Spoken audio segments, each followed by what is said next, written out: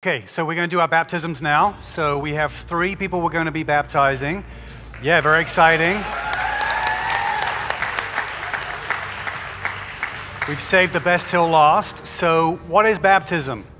Baptism is a symbol of our death and resurrection with Jesus. So we're not saved through baptism. We have our tank over here filled with water. But this represents a grave. This is like Jesus being buried in the tomb. So just as Jesus was laid in the tomb, when we profess Jesus, we get baptized. And the idea is to do this publicly, which is what's happening today. And we get pushed down, held down under the water. No, you just get laid back under the water. And that represents your sin being washed away and being buried with Christ. And then as you're drawn out of the water, that is resurrection. That's coming back to life with Jesus from the grave. And so it has such profound meaning, and it's such a profound, this is like your Christian birthday, the day that you get baptized. So it's such a special occasion. Let's welcome up our 3 baptizees. I don't know the word for that, but we got Mary Angeli, Josh, and Maya.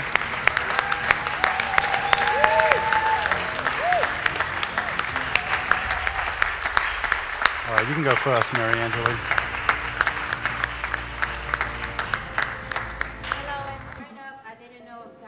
In the times that I went to church when I was young, I wasn't conscious and knowledgeable about who God was. I didn't know how to pray, and I didn't know what was prayer either. After so many years of going through life without prayer, without reading the Bible, and without seeking God myself, I went to church again. In 2011 or 2012, I was scared of a skull known as the death skull. That was in an apartment that I was living at. No, the skull was not mine. No, yeah, not mine. That skull, feeling weird, feeling down, feeling lost, having to move out of a house that I was living at for more than 9 years. And because of a lot of witchcraft things that were around me, prompted me to go to church, to go to a church. Before I didn't know who God was, I visited some witchcraft places, and I visited a witch that read my cards. I don't believe in card readings and in witchcraft places anymore. I was saved by Jesus so many times. I tried drugs, or I was super drunk, and he saved me from that one day. One day I was calling on him to take away the feeling that I was feeling. I was saying, God, please help me, and he took the feeling away. I did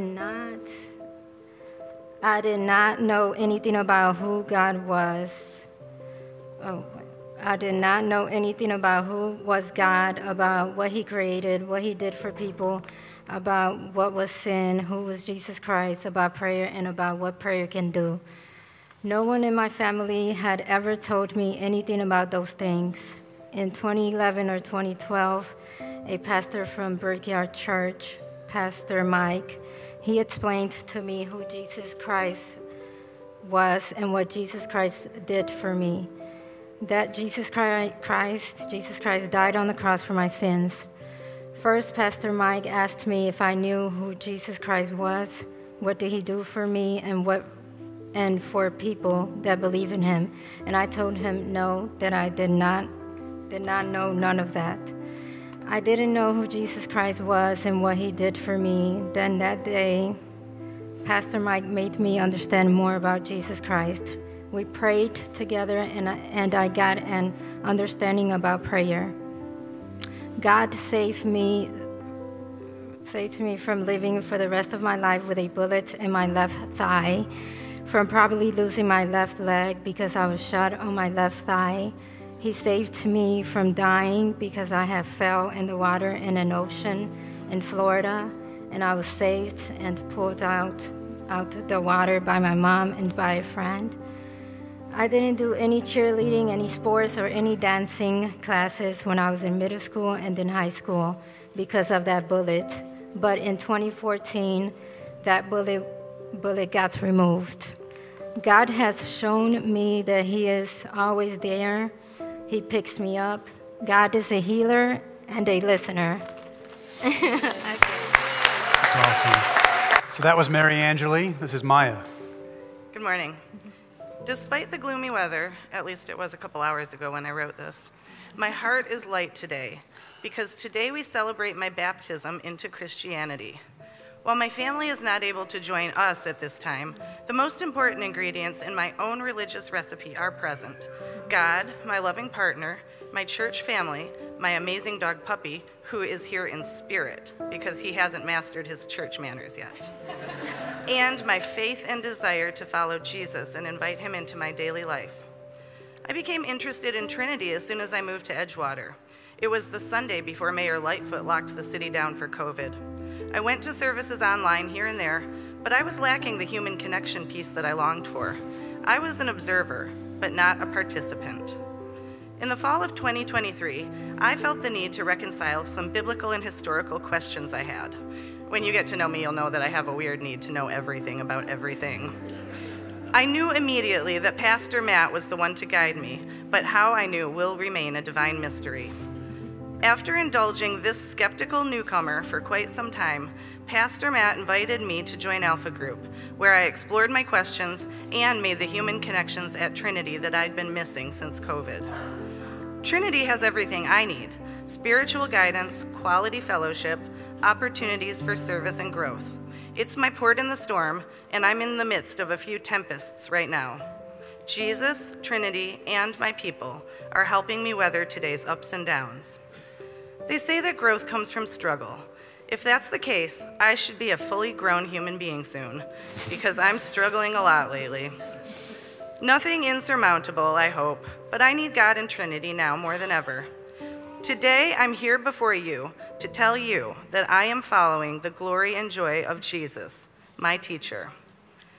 Today is a celebration and a confirmation that I have a life worth living with Trinity and Jesus. I can do good in the world, and the world can do good for me. I'm ready to participate in a wiser, gentler way of life. God is good. Awesome. This is Josh, everybody. A little taller. You know, they say when you're nervous and you're standing in front of people, you should imagine them in their underwear. But I can't do that today because my stepmother's here. I actually asked God this morning for strength to read what I'm about to read. Yeah. And your sermon did that.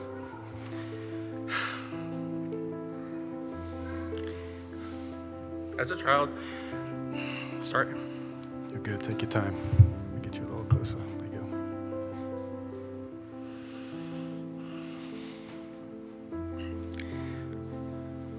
go. I was raised Catholic, attending church with my father. But upon entering high school and college, religion became less and less important to me. I think my falling away started with people, including people in my high school and family members, calling me gay and all the derogatory words that come with it, even before I identified that way.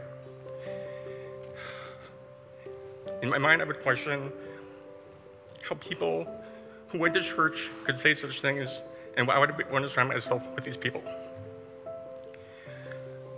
When I was in college, I fully embraced the gay community. I felt included, I felt like I belonged, I felt like I could be myself, but over time I became too involved. I started out joining a gay bowling league, then a gay dodgeball league, then a gay kickball league, which if you haven't played adult kickball, that's actually really fun. You could even do it. All you have to do is kick and run. So it culminated with me drinking in bars until after midnight most days of the week. A lot of that lifestyle revolves around drugs, alcohol, and sexual immorality, and I was by no means a mere bystander in that community. For me, it led to anxiety, hopelessness, and other feelings of worthlessness. It also made me hang on to things for too long. I did not know how to forgive or let go. I know there had to be more to life than this, and I slowly just turned myself away from that scene. When COVID began, I replaced the gay community with simply drinking at home alone. It led to weight gain, high blood pressure, and a deep state of depression. It wasn't until March of last year where I finally had a breakthrough to say I needed to change things and I needed help. I prayed, I asked God for help, I started to go to therapy, and I started to exercise again. Last summer, I began to see more overt examples of God inserting himself into my life, starting with putting an urge in me to download the Bible to my phone, and then to the 7 degrees of Kevin Bacon, or as I should call it, 7 degrees of Trinity Church, that it took me to get to attend online, join a small group, attend service in person, and ultimately baptism.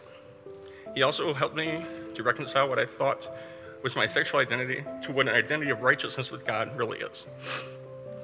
I want to thank Pastor Matt and Heather for welcoming me into their home. I also want to thank Team Pineapple and Small Group Luke, Jafet, Amanda, Ordy, Sam, Bree, and especially Ken, who got me towels this morning.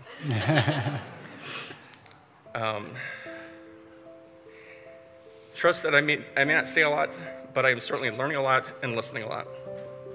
I'm learning forgiveness and being largely estranged for the past 14 years.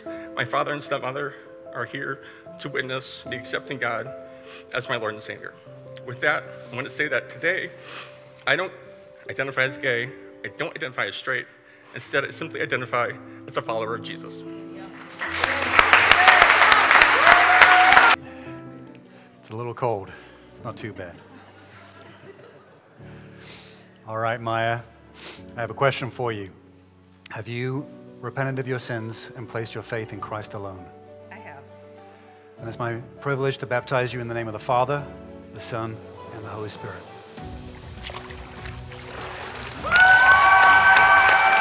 Father, I thank you. Father, I thank you for Maya. Thank you for the faith she's found in you. And I pray that you would fill her with your Holy Spirit. Lord, that you would help her live for you, and that the storms that she's going through, Lord, be the peace, be her pillow in the storm, be her rest in the storm, and strengthen her in Jesus' name. Amen.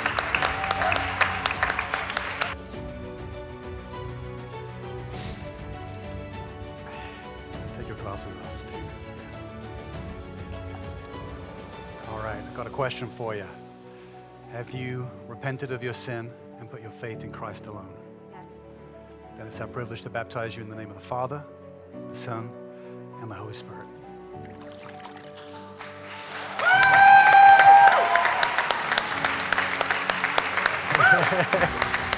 Let's pray. Yeah. Lord, we thank you for Mary Angeli. Lord, that you saved her from evil. You saved her from death. Lord, you saved her from injury. Lord, and we just pray your blessings over her. Fill her with your power and your spirit. And let her light shine bright in Jesus' name. Amen. Josh told me he'd done a polar plunge before, so this is nothing. All right. Josh, have you repented of your sins and placed your faith in Christ alone? And it's our privilege to baptize you in the name of the Father, the Son, and the Holy Spirit.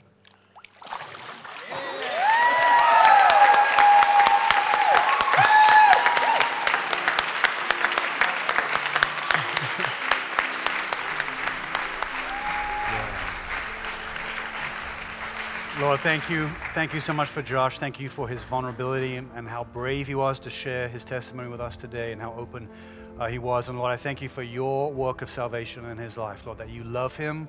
Lord, that you cherish him. Lord, that you've called him out of the world and into your kingdom. And Lord, I pray for just continued spiritual growth. Fill him with your power and your spirit. Help his light shine bright for you. In Jesus' name, amen.